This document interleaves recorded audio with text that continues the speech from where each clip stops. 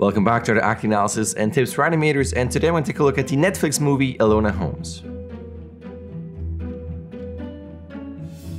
I got 6 scenes I want to talk about. The last one is a spoiler, but I'll mark it because it talks about the end. But before I do, if you're new to this channel, hi, my name is JD and I do acting analysis clips like these. I do animation analysis clips, I do lectures, I do rig reviews, animation news, I post my feedback, all kinds of things. As always, feel free to browse around my channel. And if it's something that you like, feel free to subscribe so you don't miss any of my uploads. And that is it. Let's go straight to the clips. So lots of little snippets here I'm going to show, and this one is mainly about an entrance. I like how she enters the scene like this, pushing this up with her head only. So you might expect potentially hands, maybe gripping this and pushing this up, but it's actually, as we can see this, she's pushing that with her head here. And what I like after that is that adjustment here with the hat. So why do I like this? Because this, if you watch my channel, I think you know I like entrances, especially if this is your reel. This could be your title card name, year, whatever, email, whatever contact information that you have, and then whatever background you have, be it, black, whatever color you have, could fade out into the set. And then as this fades out, bam, the character has an entrance and it gives it some good energy in your reel. Anyway, it's very subjective, but I like this. In terms of what you could use for this, I think this is an interesting way of opening something up that you would not expect. Maybe she has to hold on to something for security, she doesn't fall. Maybe she has to hold on to some props, but it's not what you would expect. You would probably expect something to be pushed through a hand, or there's something that she can hold to push this up, whatever it is. And the extra thing that I like is that the hat is covering her eyes, so that you have a funny entrance that concentrates on mouth shapes, so you can push that in your animation. And then you can have this where this would be more exaggerated, really pushing back the hat, and then really showing off really big eyes, and then it's like a second stage of your facial animation. And I think just in terms of practical usage, an interesting entrance with something you would not expect, or a way you would not expect, showing off one section that you really want to focus on, and then through that you can show off a second moment of, again, like a wondrous look here, or whatever you want to do in your animation. But I think these are all interesting elements for a shot. The second moment here is a gesture as Holmes here tells her to get out of here. And she's slightly surprised. Oh, okay. She's got that little moment of, oh, okay, I guess it's time. Maybe I should leave. I think it's an interesting little extra thing that she has because of her prop here. So that's part of her timeliness and the things that she teaches here. It's an interesting little moment there. But what I like here is when she turns. Watch this. She turns and goes, get out. And she has to get out of here. There are many things here that I like, mainly because she just told her to stand here. That's the thing. She has to learn how to behave like a lady and blah, blah. It's not her fault that she stands there, but it's just a moment of, it's a continuation of audio, right? Well, as he is done saying, okay, it's okay for you to leave. And as I always say, your lip sync doesn't have to end at that point. You can add this. This is part of your idea here. And that, if you have multiple characters, you can have that as a moment of get out of here. But she could be asking nicely, she could be pushing her away, or it could just be this out, or a step to the side so I can't get out. It's just a simple thing, as people like to put gestures into their animation. I like that little moment. It's not overdone. And it tells us that it's not, pushy, or she doesn't yell at her, but it's still very decisive and very clear of, get out of my way. And I think it's a nice little touch. So if you have to have a gesture, maybe it could be part of something of how we get to understand how this character is and how this character relates to other characters in that scene. So she put herself into this basket, but then she wants to get out of there because she has a better idea, or she needs to find an idea. And what I like about this is there are two things. A, you got the other character here, and for clarity, potentially, you could have him or her, whoever you're gonna have, I don't know, that's a nose, but you have your second character in here, bigger in frames. It's a bit clearer, and it's kind of adjust the outline. But what I like is this, is that she does this and he gets out of frame. So you could have something where, just for context, we're showing she's not alone. There's another character, one or two in the scene, so there are multiple characters. So that when she does this here, she talks and she does this, shh, we understand that there's someone else there. Now, if your shot starts like this and there's nothing here, and she does this and then that, I think it's clear that she'll be talking to someone else. Someone might think that she's talking to her finger. You never know. For me, it's always keep it very clear to the audience. So for your shot, I think this could be cool. You could have an extra character. It's simple animation, just very brief, to show someone over the shoulder exiting screen, and now you can do all kinds of things where the character can address someone that's off screen for some extra acting, some funny bits and pieces. The other thing that's cool is that, as in the movie, she does a lot of breaking the fourth wall. She talks to the audience a lot.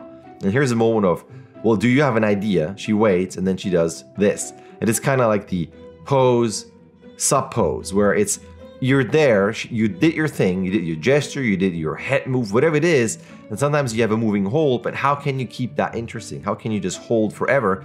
Maybe there's a moment where you keep this, it's just an extra punctuation of huh, huh.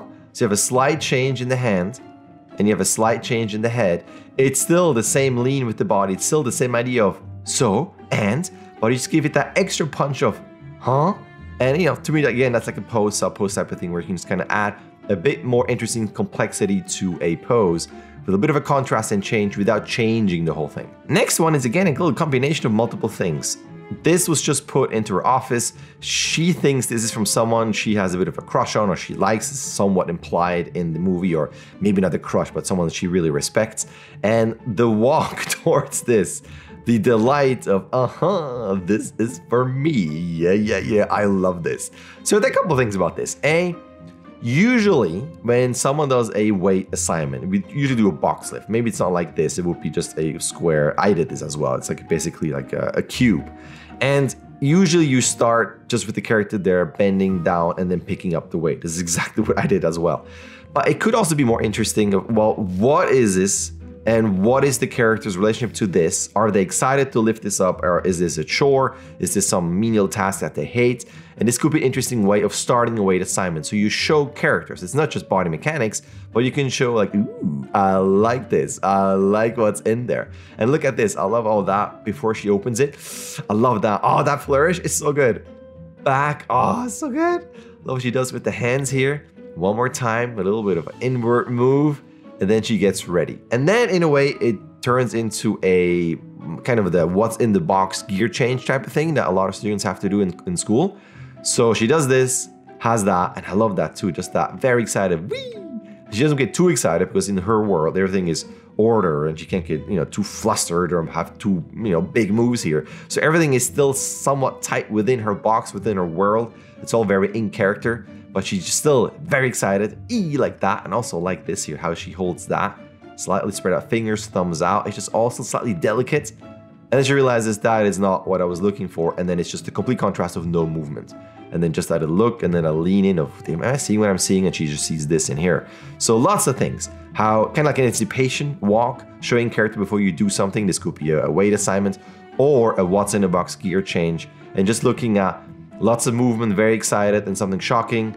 For contrast, you then don't move. But you can't just stop. I mean, you could. But still, you want to have a little bit of a reaction. That reaction would just be, huh. And again, this fits in her world where she doesn't move a lot. It's just that little, that's interesting. Because it's the proper way to do things within this world, whatever that character, has been taught to do. This one is a bit dark. It takes place at night, obviously. But I can just walk you through this. So basically, she tells him that, well, I was taught to do this. This is what I learned. I'm going to do this. I'm going to fight. Are you with me? That type of thing, right? And before she said all that, she told him she doesn't know how to embroider. And his answer to all the things about, let's go, let's do this, he goes, you haven't learned to embroider. Like, embroider's right there.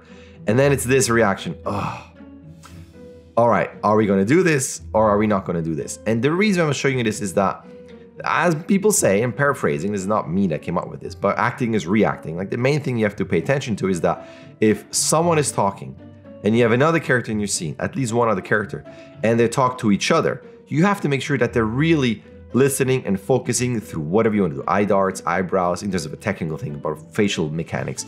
However you want to show that they're paying attention and listening. Like for him, he goes, wait a minute, he's doing this. But the big thing to me is that moment, and then she gets back to it. But this is not really heard in the audio. It's not a big sigh or gasp or grunting or anything. It's mainly her voice, his voice, her voice.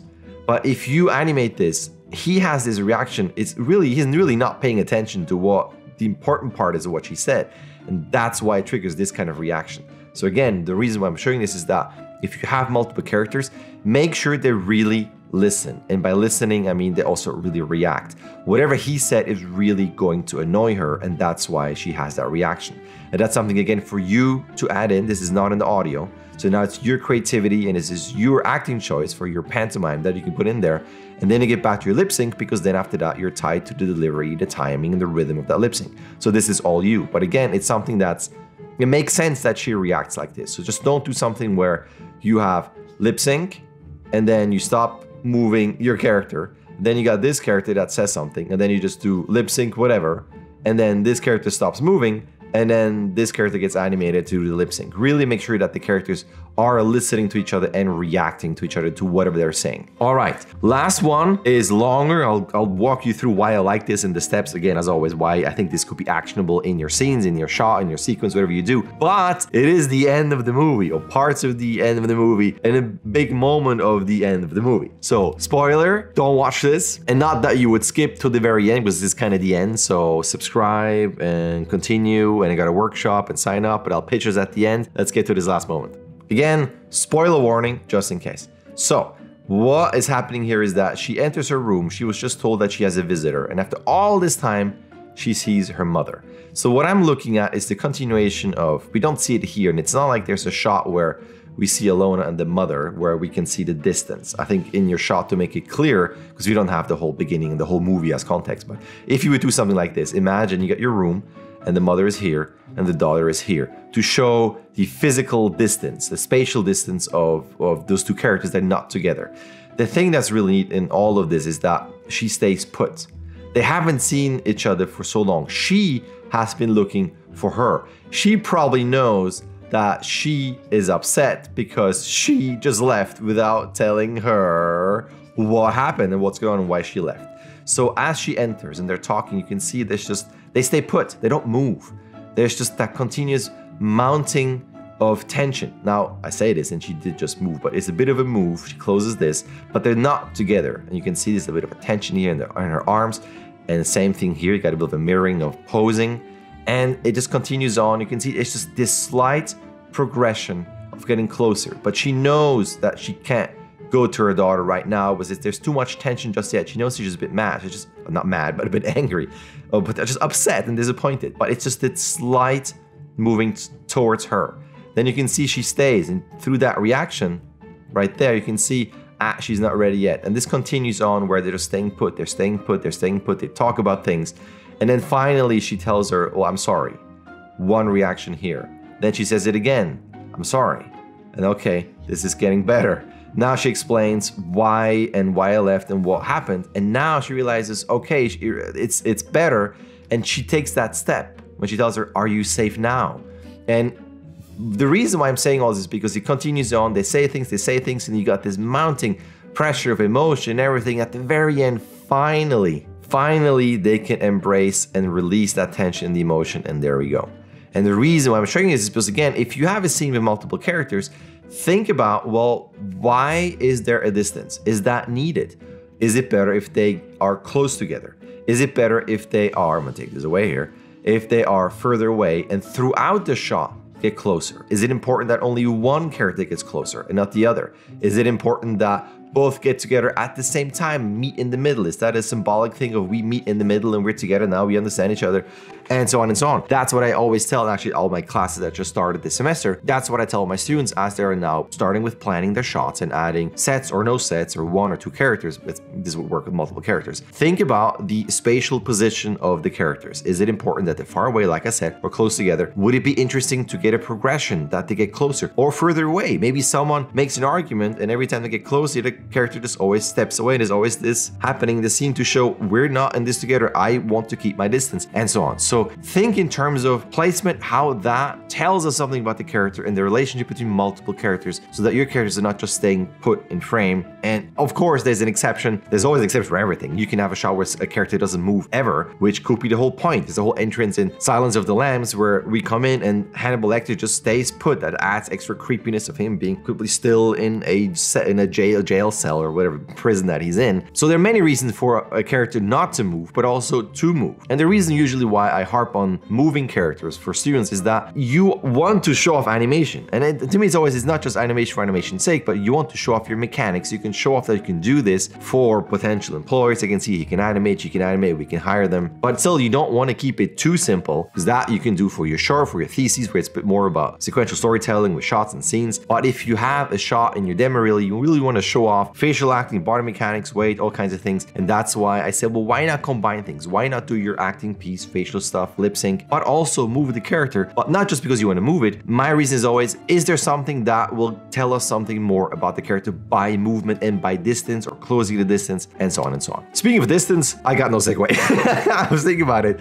Move distance. Maybe you want to move your hand towards the mouse and click on an email that's going to come in right now for my workshops. I really have no segue. I tried as I was finishing this with moving and distance. I have no segue. But maybe, I have no idea. I'm grasping at things. I have workshops, so if you feel like this is interesting and you would like to apply this to your shots, you need help and you want me to help you with your shots to make your shots even more awesome, feel free to subscribe to my workshop. In the description, you got all the information. You can sign up at any time. And speaking of time, if you're still watching this till the very end, as always, thank you so much for your patience to take time to watch all my clips. And speaking of all my clips, I upload almost every day, so if you don't want to miss anything, feel free to subscribe and hit that bell button so you don't miss anything. And that is it. I will say thank you again, and I will see you in my next upload.